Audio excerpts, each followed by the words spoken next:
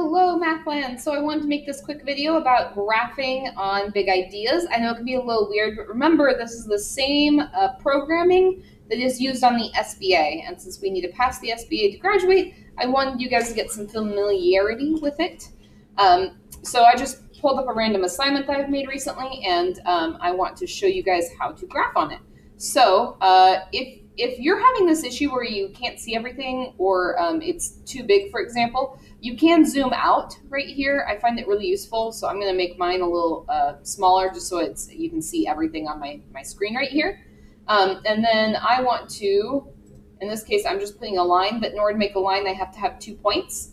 It says here I'm graphing the equation y equals 2, so I know my y-intercept's here. I have 0 for my slope, so I can put any other point anywhere along here, and it will make a line for me.